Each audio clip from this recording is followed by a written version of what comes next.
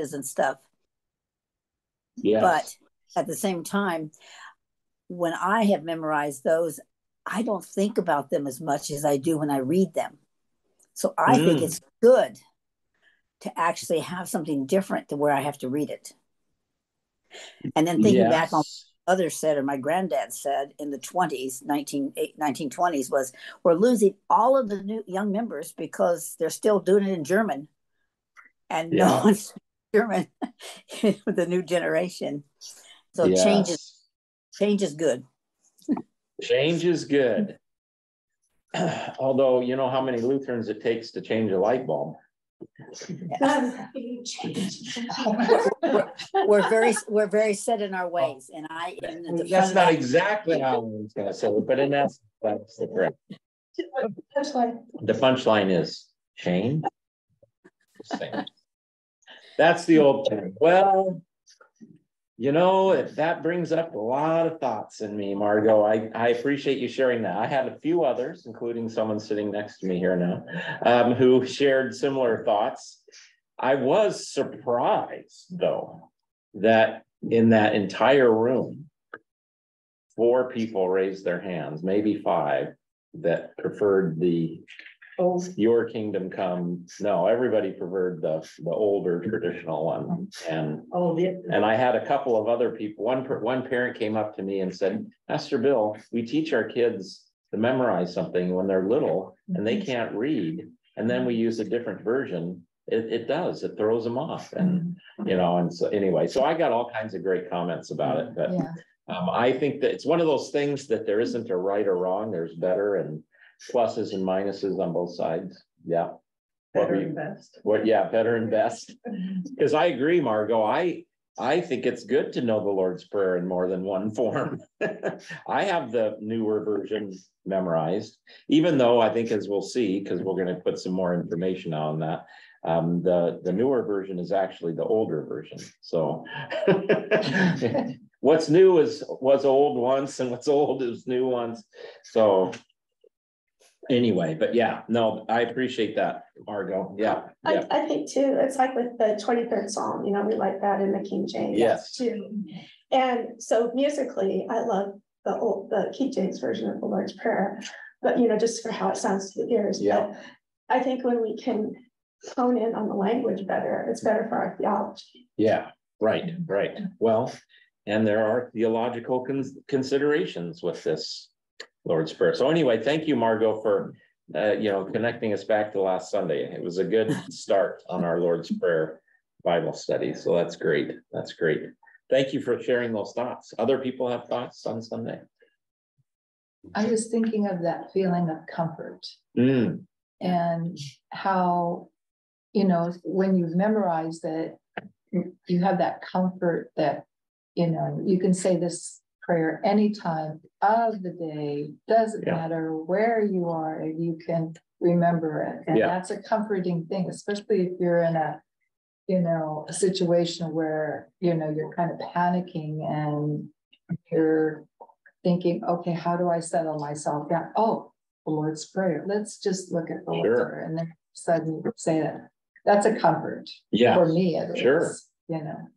Yeah, and like Margot said with John McCain, you know, I mean, it's important to have things memorized. You know, when he was in concentration or in prison in Vietnam, Ross? When the priest would give us... Oh, sorry, go ahead, Margot, and then we'll go to Ross. I also remember when I was in confirmation, the pastor made the very direct point is, you know, you don't have to do the exact Lord's Prayer or exact prayer, because you can be praying as you're walking down the street and make sure you don't stumble or whatever on the sidewalk, but you can be in prayer with the Lord all the time. Absolutely. Pray without ceasing, Paul said. So you can be praying when you're behind the wheel of the car, you know. You better be praying. As long as you keep your eyes open. When the priest would give you your penance, he'd say, you know, go say 10 say 10 Hail Marys. You can get through a Hail Mary under 10 seconds. So I think there's a lot to actually sitting and reading having to read something rather than just. Just say it. Spitting it out. Yeah. So reading, it's like it goes in deeper into, yeah. I think that's true. I think that's helpful. Yeah. Very good. Cool. Well, I'm excited about the interest. I'm worried about, I forgot that about the men's retreat, that I'm gone in 2 weeks. So I gotta talk to Kim or what I think I'm going to do is I'm going to record my kind of lecture part and then have some discussion, and then anyway, we'll do that. And then I know Ron said he's available too. So anyway, because in the second couple of Sundays in October, I'm in Maui. So for a vacation, which we've been needing for quite a while. So anyway, it's going to be a great class. So I don't know if I just put things on pause, and I don't know, because I don't want to miss it. I love it. Anyway, yeah, I'm excited that full room, full packed house on Sunday. That was cool. Okay, well, here we are at another Sunday after Pentecost, and we are continuing in the 18th chapter of Matthew, picking right up where we left off last week. The youth are leading the whole service musically and doing all the parts, and there's some testimonials. So my sermon may be nothing. I may not preach at all, or as I look at the clock, I may preach for 3 minutes, or like last week, 9 minutes. I was telling folks as they came in, this is a record. This is a record. I just want to make people know that my early service sermon, I think, was less than 10 minutes. So, because I knew we were going to be pressed. We had such great music and all kinds of special things going on. So anyway, if I do a sermon, it'll be a brief homily, most likely. But there's something that can be said for sure. And this is an amazing text and really powerful. So we're going to launch right into that. We might have time. I know we originally had Romans in there, the second reading, but Jonathan rightly put in the Genesis passage where it's the reconciliation of Joseph's brothers, which could be seen as an absolution. Martin Luther saw in that like the greatest absolution in the scriptures. Others disagree, of course. So anyway, that's where we are. Let me open us with the prayer, share up the screen here with our text, and you know what? Let's do this. Let's see.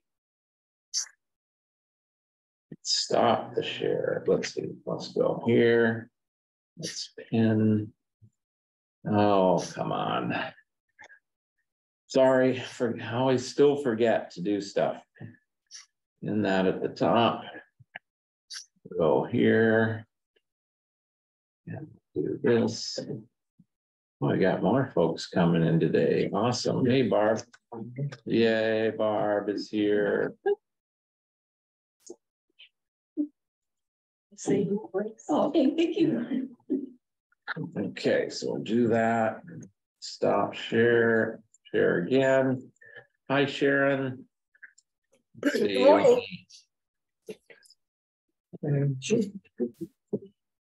Rename.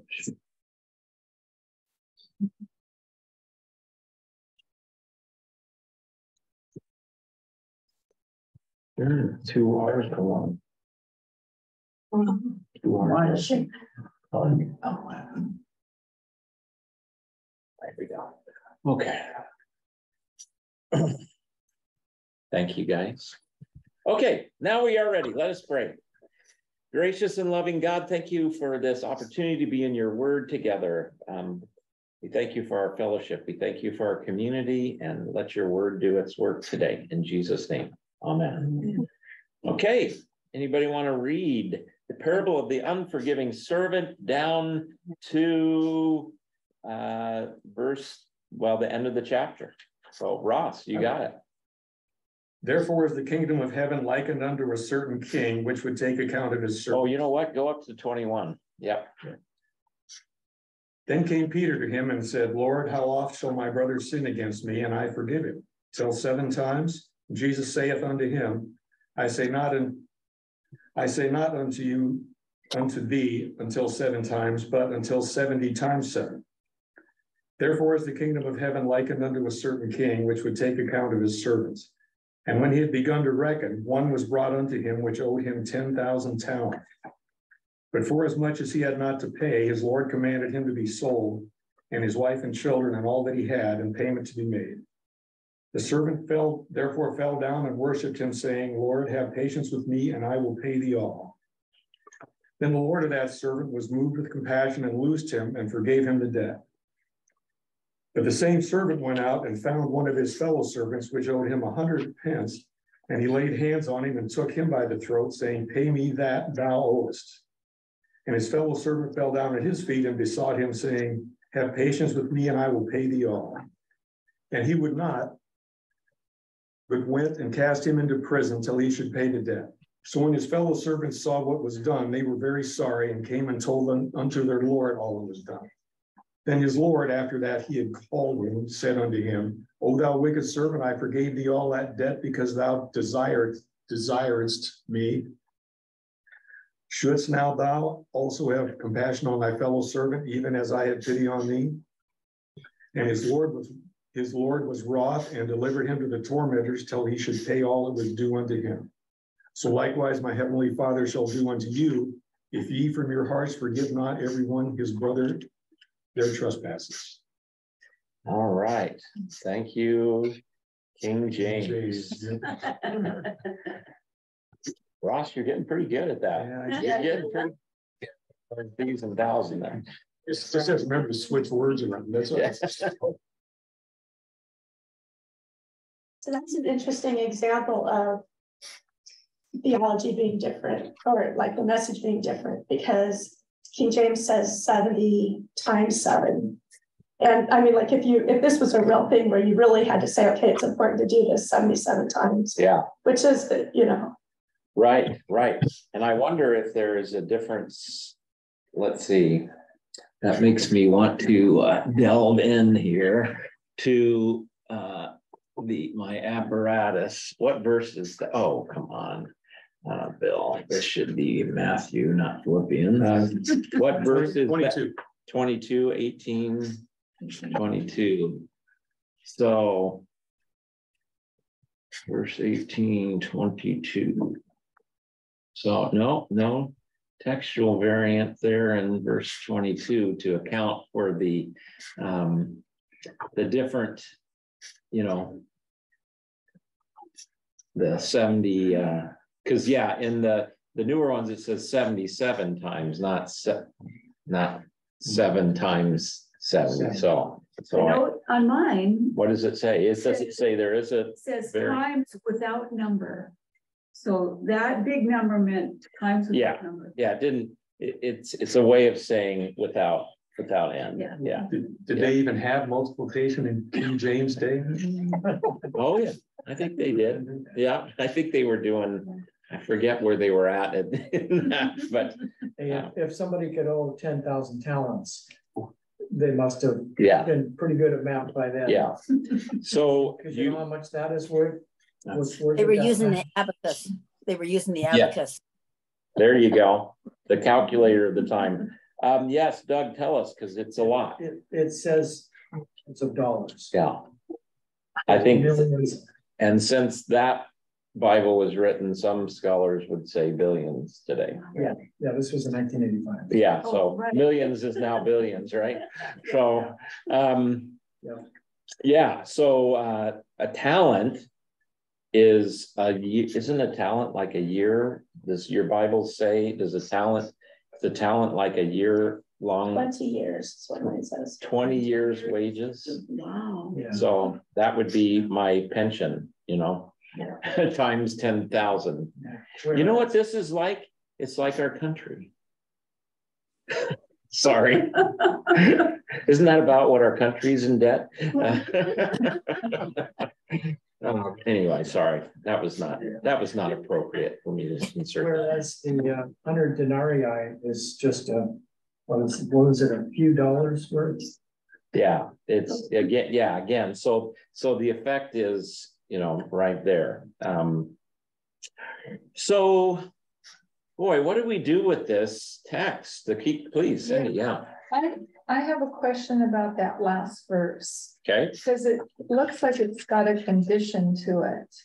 Yes, it does. If you do not forgive your brother or sister from your heart, which reminds me of when I was little and my mom was trying to say, you need to forgive your brother, your sisters. I was like, okay, I forgive you. Like that was not from the heart. Correct. I was doing it because mom said that that's what, we were supposed to do. So what do you think that means from your heart? And how does that? You got to mean it, right? From your heart. It's not just lip service. Yeah. That's what I take it to mean. You got to really mean it. It's got to be sincere. Do people think whether they're sincere or not? I mean, do they ever say, I think I forgave them from my heart? But what qualifies from your heart? All right, good question. Well, are you still carrying the grudge around in your mind? Oh, that's a good one. Do you still have grudges or bitterness or? It's like saying Hail Mary under 10 seconds. Okay. Maybe they mean it in 10. No. I think this is where we're getting at. But now note though, Jesus doesn't just say to forgive to Peter. But he says, forgive from your heart. And if you don't do that, your heavenly Father will not forgive you. That's a scary thought. Yeah. That could, yeah. I mean, it's one thing to, I say, I forgive you. Maybe that's doable, but to really let it go. Does it mean just forget it? Does it mean forget it? Yeah. I don't think that's what forgiveness is, because but if we go to the just kind of the visual of what forgiveness is, it's loosing. So it's setting something free. So I think forgive means to put it to the side. So it's no longer, like when God forgives us, what does it say in the Psalms? As far as east is from the west, God removes our sin. So. And at that time, east, as far as east from west, was as big as they could imagine. As you can go. Yeah. So so it's out of the way. But we as human beings, we don't have the ability to just forget. The forgive and forget thing. And maybe sometimes we shouldn't forget.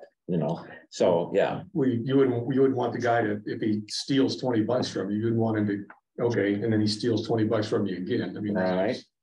That's right. This is chaos. If we do that, this is going to be chaos and enabling and horrible, and the whole world's going to tumble.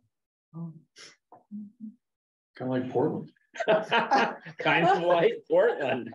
Okay, let's just get right to it, Ross. Yeah. Well, we are starting to stumble into an area of big question on this parable. What is Jesus doing with Peter? Let's go back up. In what way is Peter does he understand the gospel at this point? I'm going to say no. Just come right out and tell you, I don't think Peter gets it yet. Because what does he ask? How many times? Yeah. Now, when you think about how many times, is that a law or gospel question? To me, that's a law question. Yeah. The law is still in force. And how many times do we have to do this? By the time you get to 77, you're going to forget how many times you've done it. So then Jesus tells him an astronomical thing. Yeah. Now, Peter probably went away figuring, okay, let me figure out how many that is. Let me get the abacus out. Because Jesus actually is, I think, trying to, Peter's thinking, is Peter still in the law? Because you can have mercy in the law. I mean, I don't know if you listen to Olson, but he does a lot on this week, but you can have mercy in the law. What's mercy in the law? Well, you blew it, but we're going to give you parole. I'm going to let you off this time. There's mercy within the law, but it's always, the law is still there. 70 times 7. And then, you know, for him to say to Peter, and this is very much Lord's Prayer-ish. We've talked about that. And then Margot brought up the Lord's Prayer. Forgive us our sins as we forgive those who sin against us. If I take that as in, just like I forgive, in the same measure that I forgive other people, I'm not sure I want to pray that prayer. I'm telling God to forgive me like I forgive others. God forbid. So what's going on here with this word and what he's saying to Peter is an important question. Because personally, weeping and gnashing of teeth, isn't there some of that going on? He should pay his debt. You know, God's going to do this to us. He's going to throw us in jail if we don't forgive our brother or sister from our heart. You guys ready to go away sad? Throw in the towel at this point? How are you going to handle this in a 3 to 10 minutes? Yeah, good question. Yeah. Wait, you guys are going to solve this, right? I mean, I've given you the tools. I've given you the tools to figure this out. Remember, we always say, is Jesus preaching here the law or the gospel? And remember, yeah, go ahead. The Lord wasn't going to forgive that first servant until he asked for forgiveness, or asked for, you know, please forgive my debt. You don't sell my wife and kids down the river. Yeah. So, well, I think you can ask for forgiveness 70 times, 7 times. Is that what you're saying? oh yeah, like, so we just keep committing sins because God's going to keep forgiving them. Well, and we do, because when you confess the sins every Sunday, it's the same stuff over and over, right? Yeah, even though I fight against a lot of the things I know I do wrong, I end up doing a lot of them again. That maybe one could say that the difference is that I'm still fighting, even though I still fail, versus, oh, it doesn't matter, I'll just, you know, whatever. One might make a distinction there, but nonetheless, if we follow this, then again, we have chaos. We have people are just, if you're going to forgive them like that, people are just going to be out there doing all kinds of horrible things, right? They already are. They already are. Well, and we have these two kingdoms where if we forgive it, you know, in our household, if we forgive a debt like that, what are we doing to our kids and our, you know, our ability to care community and. Absolutely. If we apply this to City Hall and to, you know, it's going to be, you know, it's going to be a mess because you have to be held accountable.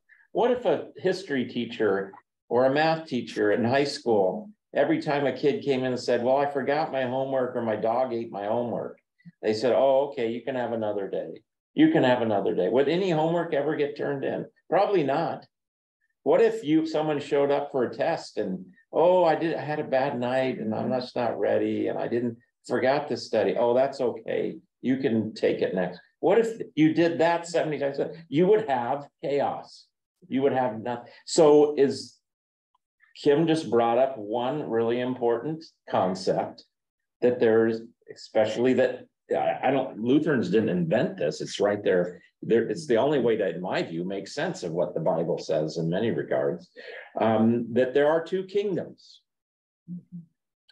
In the civil, earthly, worldly, whatever other adjectives you want to use, kingdom, it's the kingdom of law. We have rules. You have to drive 60 miles an hour on 3 here, or they're going to give you a ticket.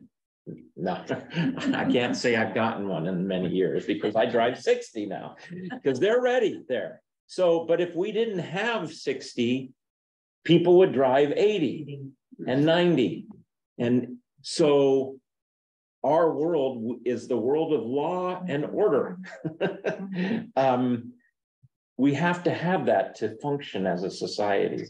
And in that world, there is mercy, but it's not this kind of mercy. You know, we got our legal system, which is anything but perfect, but it's maybe the best. I don't say it's the best, but I think it's better than what I've experienced in other countries when it comes to justice, even though as messed up as it is, because it's run by messed up human beings. But nonetheless, we have some mercy in that system, but not this kind of mercy. So Kim just brought up one way to come at this is, well, let's make sure we know what kingdom we're talking about here. We're not talking about the civil kingdom. We're not talking about,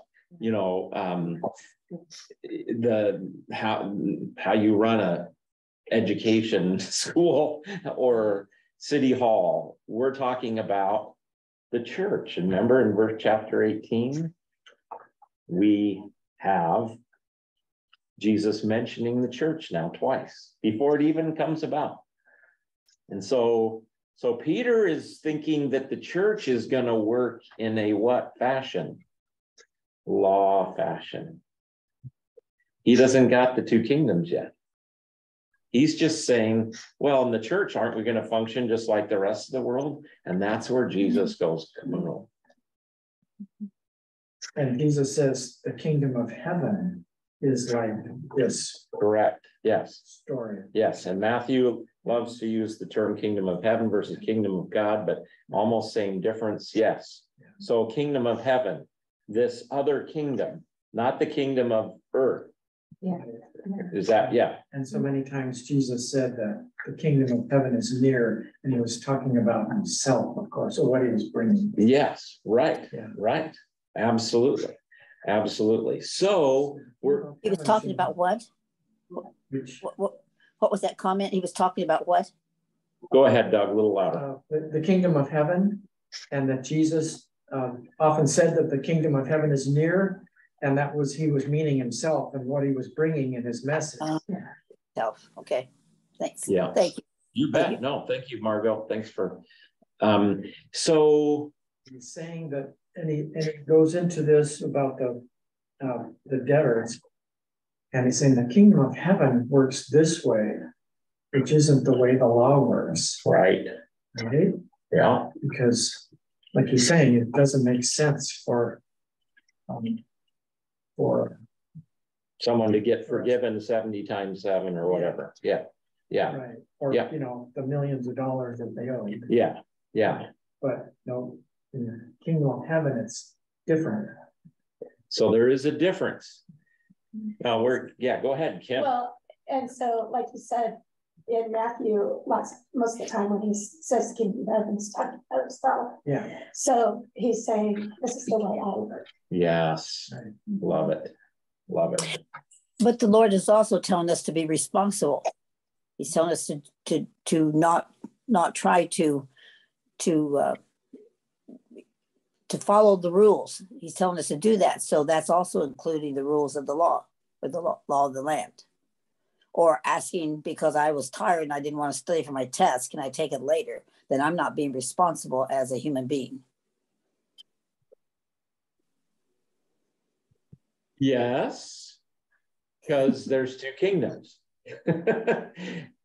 Many people will read this, Margot, and say, this is what we call antinomianism, anti-law.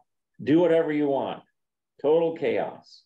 Because if you operate this way and you believe in grace like this, society can't function. And that was the number one still is criticism of Martin Luther. If he gets his way, there'll be chaos, there'll be anarchy, society will completely collapse. This is what Erasmus tells Luther in their big debate about the bondage of the will. So is Jesus doing that? I think we can see in other places he upholds the law. He doesn't throw out the 10 commandments. He says any of it's going to pass away. But we get these two words. And I think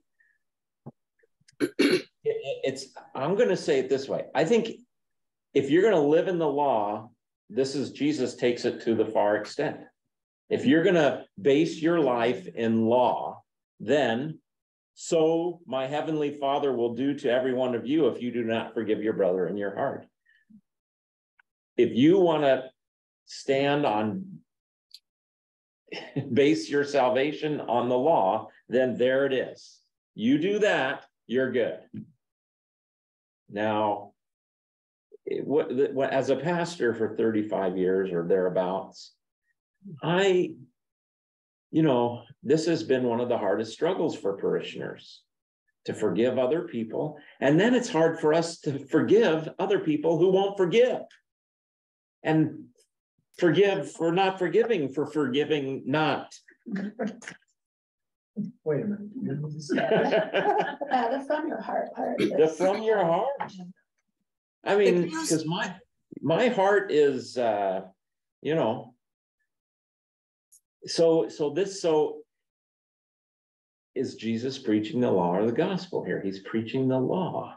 He better be. And so if you want to go on the law alone, then this is it. And see, Peter is doing that. He's thinking law. He's thinking just a little mercy with the law. But Jesus is saying, okay, then boom. And I think at this point, even though Matthew doesn't tell us, Peter's got to be, I'm toast. That's why we need Jesus. There you go. Because the Heavenly Father is going to do this. Right. So you need Jesus because we can't. Right. That's exactly right. That's exactly right. But don't we also need to have an idea what we're talking about with forgiveness, because people have a sense of what is needed for forgiveness. I can think of a family situation where one party just had conditions. You didn't meet this condition. You didn't say I'm sorry first, or whatever, or these different things. So we all have different ideas about what forgiveness means. And I think the word release is perfect. You can release something. That doesn't mean you've got to run right up to that person and say, oh, I forgive you. It does mean that you've released that in your heart. And the Jews have a great expression. I really love this one. Go live your life and be well. So to the person who did the offense or whatever, go ahead, live your life, stop bugging people. So when we see those actions, the behaviors go on with what do we have to do, to just live your life and be well. And if you really say that to somebody in your heart, okay, it's released. Go ahead, go live your life, live well. I think that clearly, as Jesus is talking to his future church, he's very serious about binding and loosing, and in particular, loosing sins. That he knows his community, if it's going to thrive and flourish, is going to need to be generous and forgiving, just like God has been forgiving. That's for sure. I think we can't get around that. Fortunately, in addition to giving the church instruction, he's also showing Peter that he's down the wrong road. Peter is what? He's keeping score. No keeping score. in the king. 490 times. Yeah, right. No keeping score. And then here's the ultimate thing, because I wonder, where is the gospel in this? You know, so this theologian that I like to listen to, among many others. By the way, have you listened to Sarah and Paul Hinlicky's podcast called Queen of the Sciences? You've got to get this. This is Paul Hinlicky is a great Lutheran. He's like NALC, but he's different than like Stephen Paulson. And anyway, but he's fantastic. And his daughter is also a pastor, and they have a conversation about all kinds of great topics. And you would absolutely love that on 2017? No, but she's been on, you know, the crossover she's been on, but it's a separate thing altogether. So anyway, like somebody like Paulson will say, parables are always law. Anytime Jesus teaches a parable, get ready, you're in trouble. And you know, I think he's right for the most part when I think about the parables. But underneath in there, I think is gospel somewhere. Because who are we? We are the person that had billions of dollars of debt that we could never pay off. We are this person. And if we are grounded in that, you know, and this is, I think, the protection against hypocrisy and being kind of pharisaical. If we are grounded in the fact that our sitting in these pews, our presence in the body of Christ, in the community of Christ, is only because we've had billions of dollars of debt forgiven that we could never take care of. If we stay grounded in that, then maybe the forgiveness is going to flow out of us a little better. Because I want to know, Cindy, going back to your zeroing in on that phrase is perfect. How can I be somebody that can forgive from my heart? And I found that I can't do it by just knowing I'm supposed to do it. Does that make sense? Yeah. It's like the law demands that I do that, but it can't help me do it. That's when the Spirit comes. There you go. Because the Spirit is the nudger and nudges us to say, wait a minute, you know, in a gentle way, you're still bitter about this. Yeah, so the Spirit convicts us, but then even more so through the word, the Spirit makes us into that person. Yeah. Because like when I can't forgive somebody, I have to just pray. Yeah. Like, Lord, I cannot let this go. I'm so angry, you know, and it's silly. Some of the things we sometimes don't realize. So sometimes the Holy Spirit comes in and goes, oh, I kind of had this thing with my coach in high school baseball, bless his heart, and I won't mention the name, but anyway, there was some conflict between my junior and senior year. I'd done really well my junior year, and I knew I wasn't going to play professional baseball at that point. You know, you wake up at some point, you know, and you go, I faced a couple 98-mile fastballs and I really didn't even see them. So, you know, but, you know, so, you know, you're not going to do that. But I was like, well, I love baseball, but it's a huge commitment and I need some more scholarship money. And I was like, I had done really well my junior year. So, and anyway, long story short, I got told some mistruths and false truths and anyway, so it was a hurtful end, and I decided not to play baseball. No one asked me why. The president of the school, who, you know, I was like, why isn't Bill Crabtree, you know, because I was in campus ministry at that point. No one cared, no one.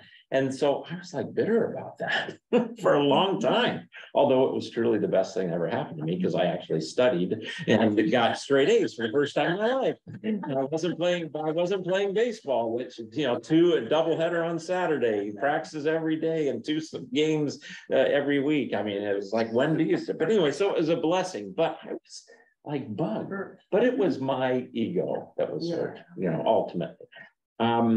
And I realized when I talk about this, I gotta let this go, you know? I mean, come on, that's life. I mean, the coach had lots of money to give away and he wanted to give it to the junior high players that were coming in that didn't know anything about anything. He was building his program and, you know, this is a big deal, but, you know, I had to let it go. So the Holy Spirit, like said, let it go, Bill. And I think I've let it go. That's what I meant about releasing. I've released it, Sharon, but ever so often I grab it back. Like in fact, I just spent 5 minutes telling you the story. You're in trouble. Oh, Lord, forgive me. See, I have to be but the Holy Spirit, though, that's where not only does the Holy Spirit show us and nudge us, through the word, and when we hear the gospel, we're made new. That's the Christ in us that can forgive, because I can't. My old Adam can't do it. Does that make sense? Yeah. Go ahead. I don't know if somebody's talking from home, but was that the 489th forgiveness? Yeah. Only one more to go. Finally. Then I can take it back. Yeah, help me with forgiveness. Yes. It's like that. Yeah, and that's a beautiful play of that. I believe, help my unbelief, you know. I forgive, help my forgiveness. Yeah. If you've forgiven them, is if you can pray for them to be blessed, for their well-being. And it's going to come back, it gives you a better, more well-being too, if you can release it so that they, you know, what they hurt you, yes, but if you can release it and wish them well, then you'll be blessed by that too. It's hard, it's not easy to do. Yeah. Please God, make them a better person. Yeah. I think you can pray that. You can pray that. Oh, well, sure. Please God, make him better so it's not as hard to forgive him.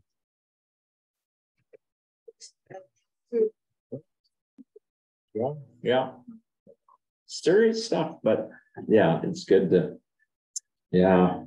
So we were talking about one of the women was in this Bible study and she said, this has been the hardest Bible study. It is convicting her. She just feels terrible. It's like, you know, I'm not doing enough for Jesus. I try and I'm not giving him enough time. I'm not, you know, and it's verses like this used in that convicting context that drive people to despair.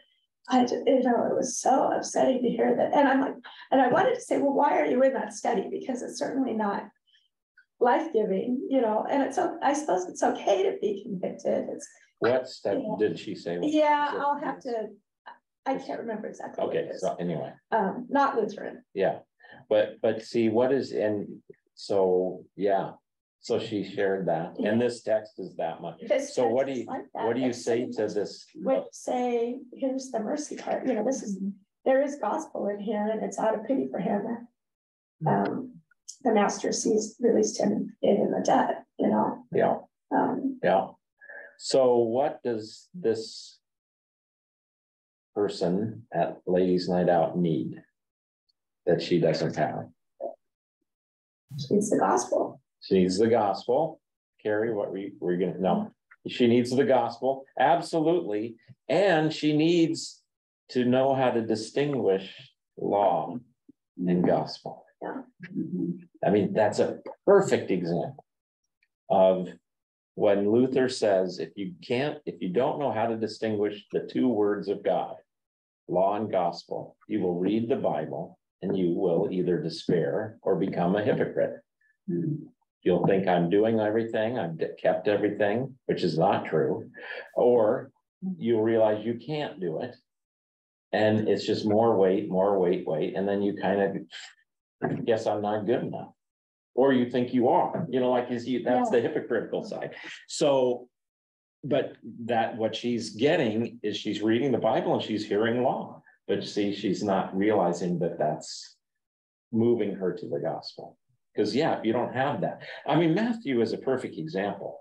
I'm sorry, if Jesus is Jesus preaches the law big time. I mean, try and do what Jesus tells you to do in the Gospel of Matthew. I mean, do it. Go for it. I mean, you got to be one heck of a on fire disciple. You don't have any coats because you continue to give it away. You know, you've forgiven everybody everything. You've given everybody all your possessions. You pray without, you know, and you're perfect like God, you know.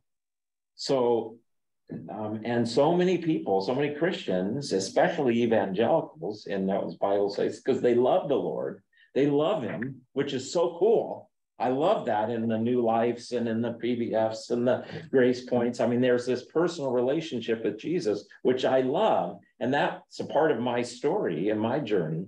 But then they just love him so much and they want to please him. And then they start realizing, gosh, just like this woman said, Kim, I don't do it. It's not enough. You know, I've told you many times about the person that goes to an to modern day evangelical church. We're evangelicals, by the way. We can't give that up. But that said that, you know, the verse that haunts him the most is where Jesus says, you're neither hot nor cold, you're lukewarm, and I'll spit you out of my mouth. And he's like, I don't ever want to be lukewarm. And man, so he's fighting so hard to be on fire. Well, and I don't blame him, but he doesn't know the law gospel thing. Jesus preaches the law, but he is the gospel. And so I think this is a classic example that he's preaching that if you want to keep score and go by the law, okay, this is what it looks like. You must forgive everyone from your heart or God will not forgive you. Sometimes okay. when there's sometimes when there's a verse that's read and I'm very disturbed by it, I figure maybe I'm being taught something that I need to explore more, that I need to figure out what's going on in my life that is affecting my irritation at that verse. Yes. Thanks for sharing that, Margot. Absolutely. If something's grinding on you, if something's like, then that's a good chance not to ignore it, but jump into it. Yeah. Very true. What is, Cindy, I'm going back to what you said in John, Jesus says, the Holy Spirit convicts you of sin, show righteousness, and something else. So anyway, that's, I thought about that when you were talking about the Holy Spirit. Of another thing about freedom. Yes. Okay, and good. There's a passage that is, I've had it memorized, but you shall be free indeed. Where is that? That's John 8, I think 31, something like that. Wow. Hey, you know, it's the Reformation text, so don't give me too much. Don't give me too much credit, but yeah, Jesus says that in John. I put it up there, John 8:31. Set you free. It's down at 36 there. So if the Son sets you free, you will be free. So what is that freedom? Yeah, what he says you forgiveness. That's it. Peace. Right. And peace. Peace. And peace. Peace, forgiveness, because what are we, and so what ultimately are we set free from in order to have, you know, by that forgiveness and to have that peace that Margot's talking about? Let's go to another text. It's our sins. We've been set free from our sins. Right. And okay, good. You guys are so good. 15. I want to go to like I don't know, it's like 43, something down here a little further. The sting of death is sin, and the power of sin is the law. So why does sin have power? Because the law is there and we don't keep the law. Jesus is preaching the law. So the sting of death is sin, that we have death because of sin. The power of sin is the law. So what do we really need to be set free from in this trio? We need to be set free from the law. In this respect, not going back to chaos, but in being righteous before God, we need to be set free from the law. Because the law condemns. The law says do and we don't. The law says should and we, shouldn't. And so we need to be set free from that. But Jesus is preaching to Peter, who's still in the world of the law. He's not thinking about that. He's going to bring Peter forgiveness. He's going to bring him the gospel. But right now, he's got to get him out of it. So he just ups the ante to the ultimate extent. So our freedom, Cindy, is being set free from the accusation of the law. The law, of course, is good and beautiful and wonderful, but it accuses us. And so when I don't know about everybody else, but when I say here, unless you forgive your brother or sister from your heart and really mean it, trapped. You're trapped. And in the law you are. You got no way out until Jesus. That's beautiful, Sam. Yeah, that's great. Yeah, you're trapped. I love that. Yeah. And the world is trapped and people are trapped. They don't know it. But whether they think it, whether they probably don't today necessarily believe in the Mosaic law, although the 10 Commandments is still kind of somewhat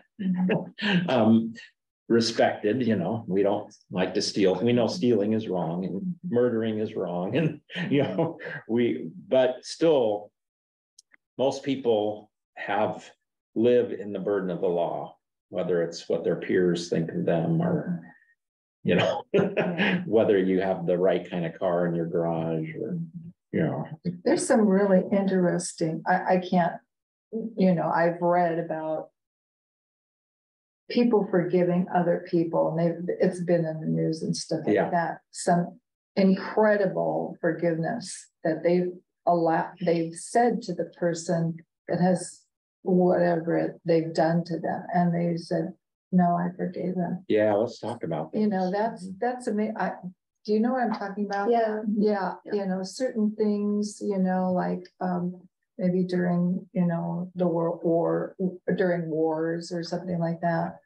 And it's amazing to me, but it's so peaceful, when you hear about that. And the person that gets forgiven is like, amazed that can, even happen.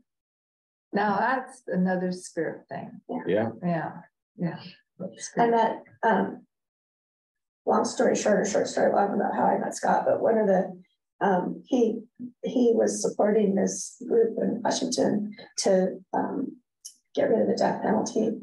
And he took me on a date to a speaker. Oh, great. But it was, so it was this group that was working to eliminate the death penalty. And the speaker was the brother of a woman who was killed by Ted Kaczynski, the Unabomber.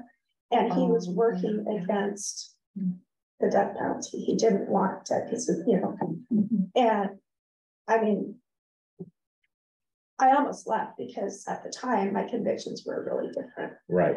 And yeah, who are you?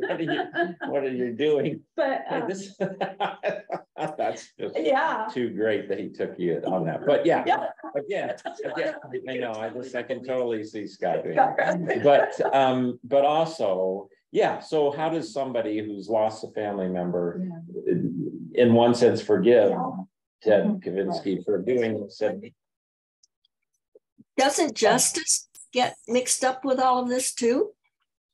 Well, for sure. That's the civil world, and there needs to be justice. So the point isn't so much the death penalty or not. We can debate that, but there are other examples of what Cindy mentioned. That's a good one. What about South Africa?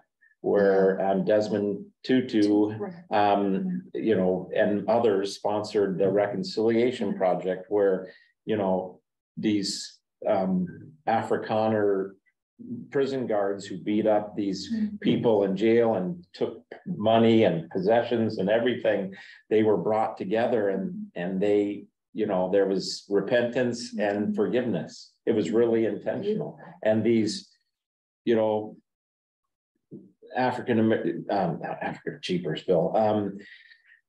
South African folks were forgiving their white, you know, apartheid, you know, dealing people. Amazing. The Manual 9 that were killed by the kid that, you know, was, you know, doing it because they were Black and all this.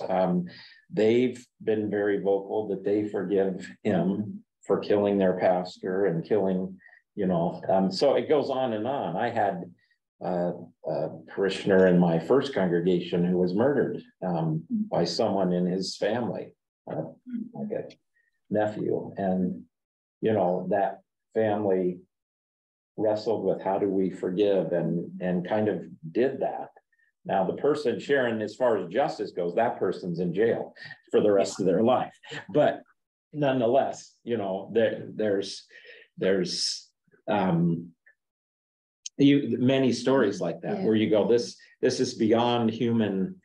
Corrie ten Boom, I think, isn't there a story about her meeting a prison guard, and she talks about how hard that, you know, and so anyway, you know, that's a Holy Spirit thing. That's beyond our ability, for sure. Yeah. Well, I feel like we're never going to reach perfection on any of these things while we're on this earth.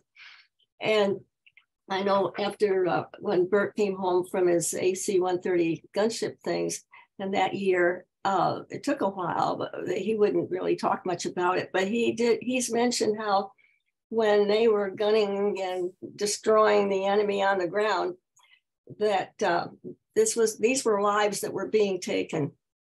And he was very much aware that a lot of these guys, they could see from the infrared that some of them were chained to the trucks, but they still had to go in and get rid of them because our other guys were being attacked. All that, well, that's the warfare thing. But he had a sense of feeling badly for the effects of what they had to do. And that didn't stop them from doing their job and doing the right parts of it and doing it really well on special forces. Right. But I think a lot of our Vietnam guys, when they came back, they were viewed many times from the so-called wrong ideas of justice by being attacked and put down, and there were hateful things, you know, done to the vets coming back. And so that we went through a terrible era of all of that for those of us who were living it at the time. And so the forgiveness part has kind of been grabbed by the politicians too, to put themselves out, making themselves look like they're the champions of everything, you know, from all sides. But forgiveness just goes so huge and goes to so many areas of our lives that we really don't ever get to address. And so we need Christ, and we need that gospel. Yes, we do. And you know, folks like Bert, our veterans, whether need two things. They need a distinguishing between the two kingdoms. Right. That when I'm doing my job as a soldier, that is a moral thing. Of course, then it enters into the morality of the war and all that, but that gets complicated and difficult. But, you know, you got to separate those two kingdoms. And then they also need forgiveness, like you mentioned. I did my best. I mean, you think about Dietrich Bonhoeffer, who tried to assassinate Hitler. You know, he was a Lutheran pastor. Well, he knew that was wrong, but it was also wrong not to do it. So we live in ethical dilemmas. And so, you know, yeah, you have to take life as a soldier, and that's wrong in a certain sense, but not doing your job as a soldier would be wrong too, and more people would die. And so you're caught in these ethical dilemmas. And so we do need forgiveness and grace. And that is where, but remember, like, I get frustrated that people get canceled today, whether it be a returning soldier from Vietnam, and that was very tragic, because of course it was all inflamed by some of the real excesses that our soldiers did in Vietnam. I mean, it was a horrible situation. So, you know, and so, but when soldiers came back and were called baby killers and all these things that they were called, you know, it's very, very sad. But that our culture only has the law. So our culture is going to cancel people. Whatever norm there is, whether it's a liberal norm or conservative norm, our culture is going to cancel you if you break it. So whoever's in control of the norm, that's what's going to happen. So that is another reason why the kingdom of heaven is in your midst. Jesus has come to bring a whole new reality. And it would be nice if some of that leaked out into our culture and there was some grace and forgiveness, and there is sometimes. If we could carry our norms more gracefully than we do, especially with people who don't share in the conviction about those norms. But yeah, I mean, the world doesn't have this. It has just as the law. Now they might be merciful with the law, but there's still the law. Here we have a whole new reality where we're set free from that. And yeah. You guys, I hope people listen to this Bible study, because this is some serious, incredible stuff right here. I mean, if people could get this, they can be set free. Yeah, they can be set free. All right, good. What else on this passage? Should we look at the Genesis real quick? Yeah. Let's see, what is it? Genesis 45. Genesis what? 50. 50, verse. Okay.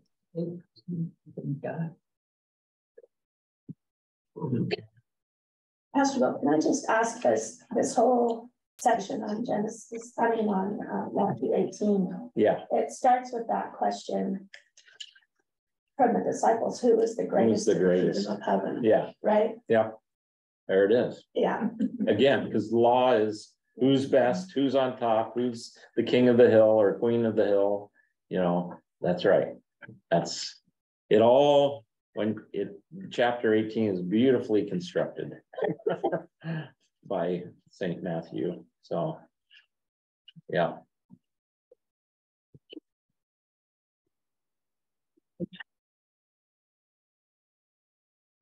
So does anybody got the actual verses? 15 through 21. 15 through 21. Okay. So, this is so yeah, Kim, were you going to say more? No, I just think that's it just frames it perfectly. You got on one end of the chapter, who's the greatest? Then Peter, how many times? How many times do I forgive? So it's, you know, those are all law questions. How many times and who's the great? Too. And they're all disciple questions. You know, so I mean, part of me says, yeah, that's okay to ask that question. I mean, you're learning. You're in a learning thing. I wrote down forgiveness takes what was it? Practice. Mm-hmm. You know, it's one of those things. It's a journey. Yeah. It's a journey. And yeah, we learn more and more each day about how to do that. Yeah. Okay. I know some of our hearty meal folks have to sneak out. Go for it. Thank you for lunch today. Mm-hmm. So most of you may be familiar with, I'm assuming are familiar with the Joseph story. This is after he's been sold. And the one African-American preacher I loved wasn't Gardner Taylor, it was another. He said, you tell this Joseph story by a series of ups and downs. You know, he was up in the favor of his father who gave him this coat of many colors, but that upset his brothers and they threw him down into the pit. And then they sold him up to slavery in Egypt, where he then prospered as, you know, a servant of, but then Potiphar's wife, you know, wanted to do some stuff with him and he wouldn't do it. And so she frames him and he gets thrown down into prison, where he then hears about this dream of the servant of the Pharaoh.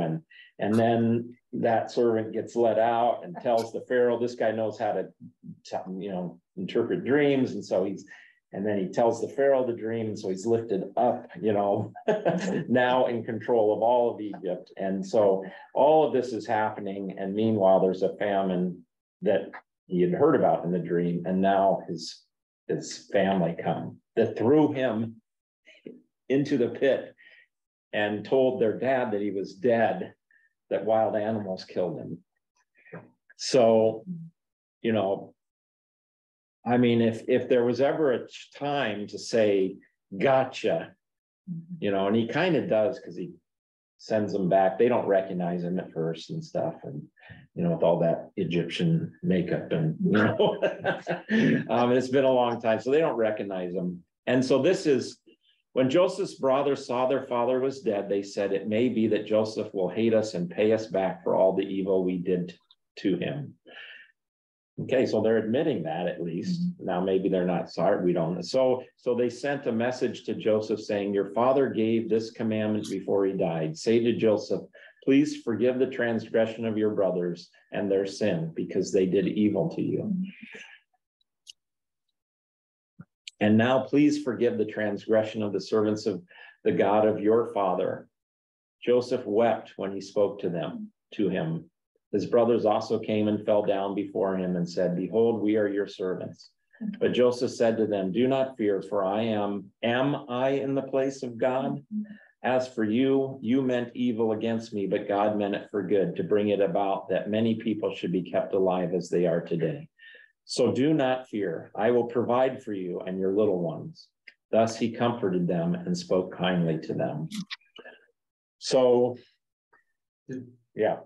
Did Joseph really, or did Isaac really say that, or did the brother just say he said that? I don't know. But I was pretty sure. I think he did, but I'm a you know, but yeah, and do they really mean it, or are they just you know, protecting their, Are they doing it from the heart? Yeah, are they doing it from their heart? Now we do get that Joseph wept when they spoke, and his brothers came also and fell before him and said, behold, we are your servants. So Joseph weeps, you know, and so it's, you know, again, Luther in his commentary on this, you know, he says this is the greatest absolute, you know, like, and Isaac is giving Joseph the commission to unbind and set free. But yeah, there's some ambiguity here, Ross. Yeah, not on the part of Joseph so much. I think Joseph weeps, you know, and he recognizes that, you know, as it turns out, what you meant for evil, God, you know, worked for good. Well, the whole area would have starved to death. Exactly. They hadn't stored all that. Exactly. I love this story. One reason is that we see how God makes. You could say, well, God had this exact plan set forth, and maybe he even hardened the, you know, the brothers' hearts so they would do this. So, and, you know, and that's fine. In fact, maybe that's the best way to look at this, because, you know, we think about God's sovereignty on that regard, but also I think God always brings life out of death and good things out of crisis. And so he's doing that here. Oh, he's down in the pit, he throws him into slavery. Okay, well, you know, but even behind that, even behind all the human decisions, God is there, you know, working it out. And we just have to kind of trust, I guess, in that sovereignty. But, you know, it's easier to do that when I have God's promise, that's for sure. But, and not just my own intellect trying to figure it out. But yeah, so the forgiveness is he provides for them and their little ones. So it's a concrete, I don't know that he says, I forgive you, but he doesn't, you know, wipe them out. He does forgive them. I know some people wrestle with that. Please, Margot. I sometimes have a hard time with people saying that when something happens like to Joseph like that, well, it was all God's will. Yeah. And, you know, as I shared with you, the thing of my daughter going blind at the age of 52, you know, how can that be God's will? It's what she does with it now is what matters. But God never would have wanted someone to have to go through that. Yeah. I think, Margot, that's absolutely our struggle with that, you know, pushing the sovereignty of God, where God is the actor behind everything that happens, whether it's when we get cancer or we lose our sight or a child dies, or, I think we need to be extremely careful in those situations with our language about that. And it's kind of venturing anyway into an area that we're not supposed to venture. I mean, so for me, I'm going to hang on to what God has promised, that God is gracious and loving and kind, and that this is who God is. So in whatever challenges I'm going to face, and I kind of let go of the questions of, did God cause it? God certainly allowed it to happen? As one way of coming at those is there's God's permissive will. He allowed it to happen, and God's direct will, like he, caused something to happen. And some people have wrestled with this question that way, and there may be some help to that. But no, I'm with you.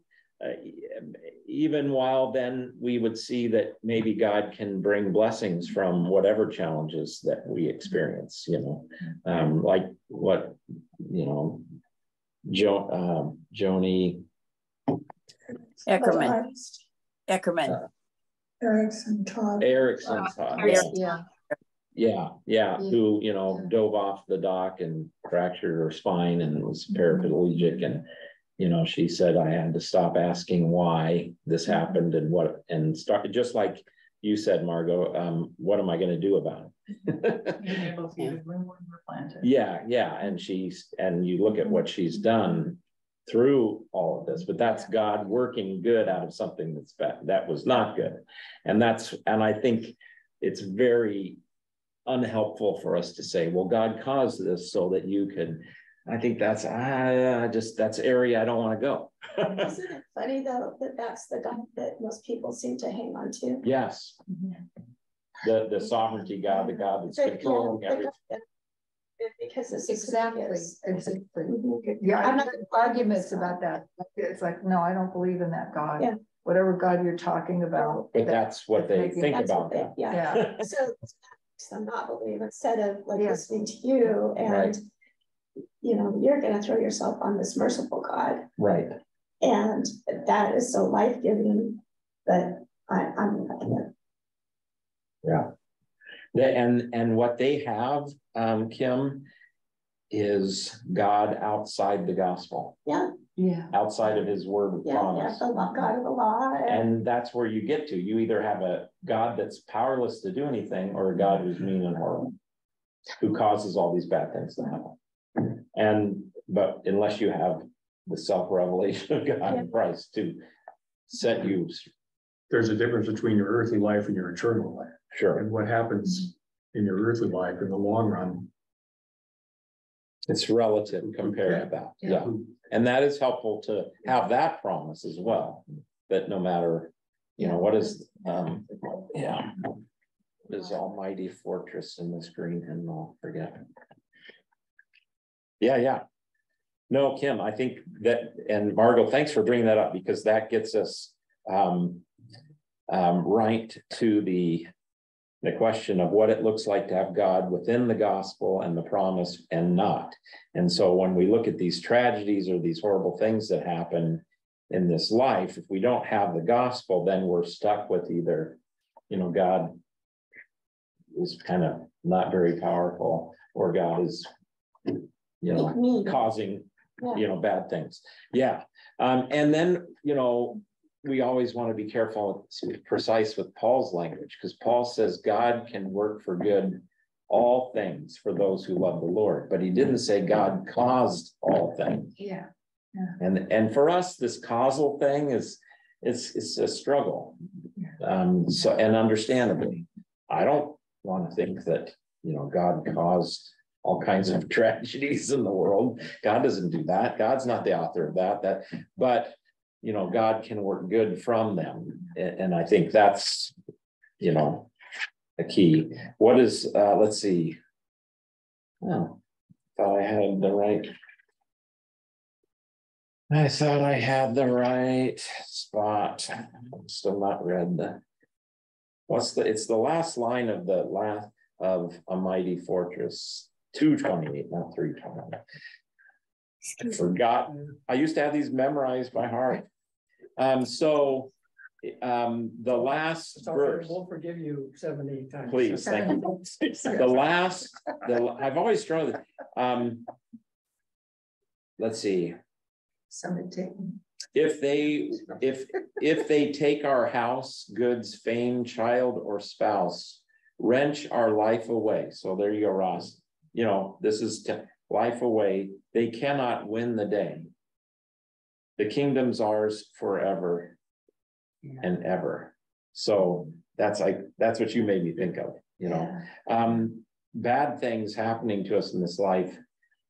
Yeah. We have to keep that relative. The other thing, when he's taught the verse before, when he's talking about the devil and how the devil's working, he is doomed to fail. God's judgment must prevail. One little word subdues him. Well, what is that word? It's Jesus. And the proclamation of the gospel subdues him. And that's what we cling to, amidst all these challenges that come. And so, what you meant for good, God meant for good. God is at work, even though we don't, in with and under, we got to let go of trying to figure that out almost, really. Like Joni, I had to realize, stop asking why. And what am I going to do about it? That's the area that we can do something. The cause, we kind of got to let that go. Yeah. Easier said than done. No, so Margot, thank you so much for bringing up your daughter's experience there. Yeah. That is easier said than done. It's a long process. Long process.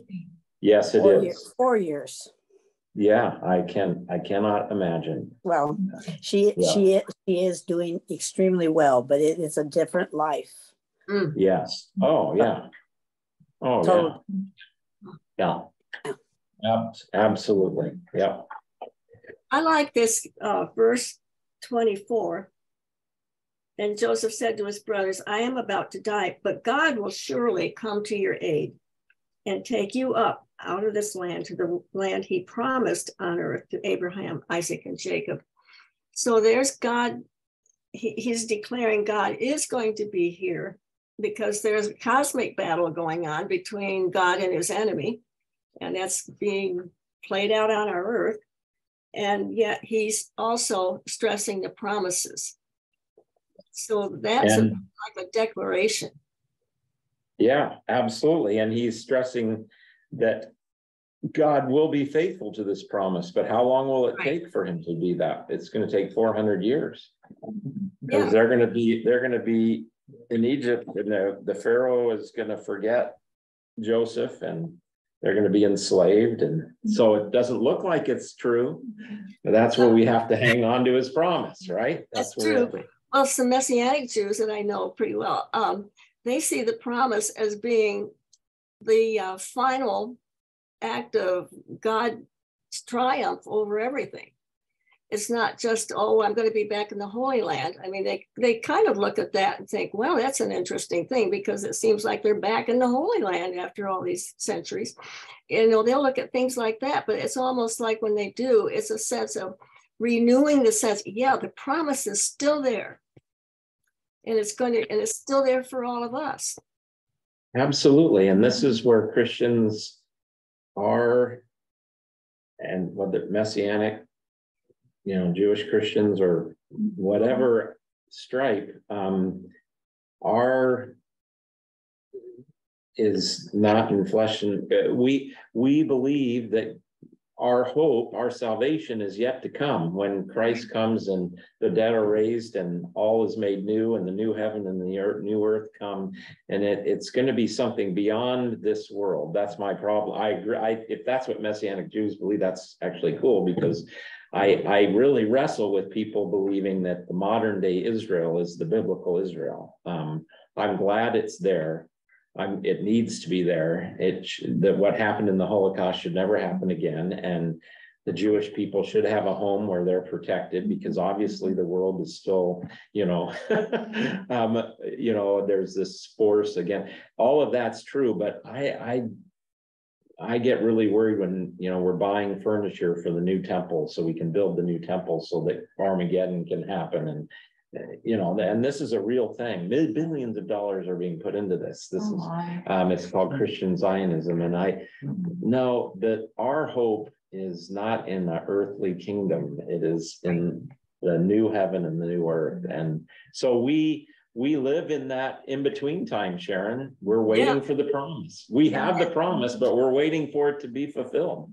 And going through the Old Testaments and finally, when they do get to Jerusalem and they have King David and all that, yes, here now they're ruling that part of the world, but it all crashes, and then it kind of shows up again, and Jesus is there walking around and dealing with the Romans, crashes again, and they see this rise as just another grander, more globally recognized thing going on that will not be the final Israel.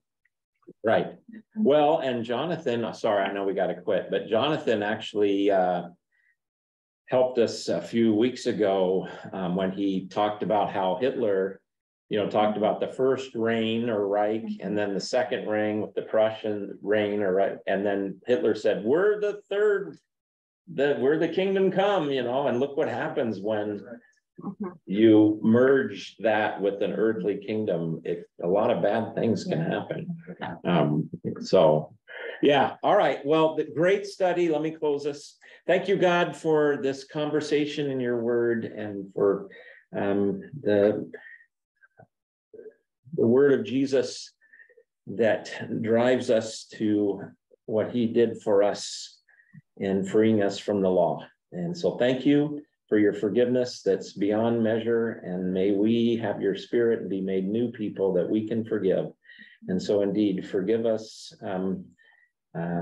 for our struggle to forgive, and make us new so that we can. And we pray this in Jesus' name. Amen. What did you write in your Bible? And forgive us for our, forgive our, there it is. Forgive. Oh, I forgive. Yeah, perfect. Yeah. Okay, thanks, Sharon. Thanks, Margot. Bye. Thank you. It's funny, like